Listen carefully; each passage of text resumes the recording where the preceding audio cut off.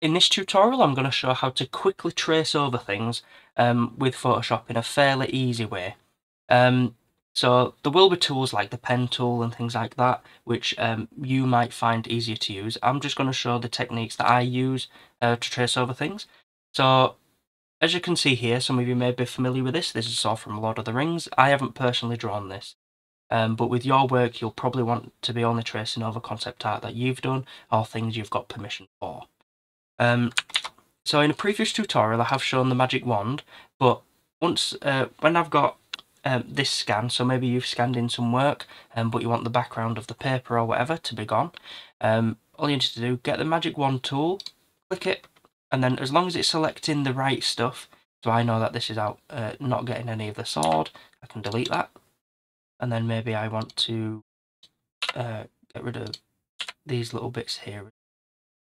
So now I've got a nice outline with the contrasting background there. What I then want to do, I want to make a new layer. If I start drawing on this layer, so I'll just show you an example. So if I start to trace over this brush, if I start to trace over this, and then I want to hide the reference that I'm using, so the concept, then it takes my line work as well. So what I want to do, new layer, you might want to rename these layers. So if you just double click on the text, then you've got each layer, you know what it is. So what we then want to do, Control plus or Control minus, so next to the backspace, you can zoom in. You can also use the zoom in tools here. So click and then hold Alt and then it zooms out on this magnifying tool. But I like to use Control plus and minus and then hold space and then left click, and then you can drag around the scene. So what we can then do is, if you're wanting to maybe add a little bit of flair to the sword, or you want to manually draw over it, then use a smoothing tool. Make it so the thickness of the brush matches fairly well the outline of the thing that you're using. So if you've got maybe a cartoony game, you'll probably want a more distinct outline, whereas this is fairly realistic, so the outline probably won't be as thick. So I'll do 4, change this to black, then we can start tracing over it.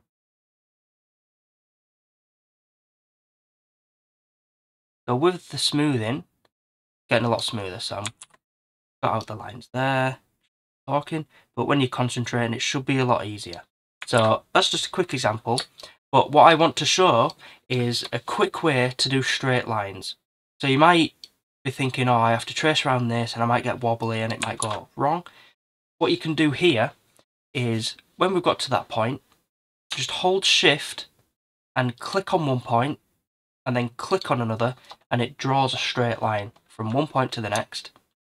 As long as you keep holding of shift, it will start connecting those lines together. Whereas if you let go of shift and then click, it starts a new one. But then if you hold shift again, it then starts a straight line.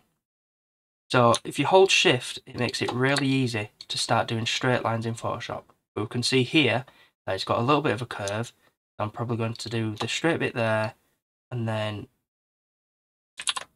curve it around. And then hold shift and then connect that up. When we've hidden that, we can see we've got the nice outline of the blade and the little bit I did up there.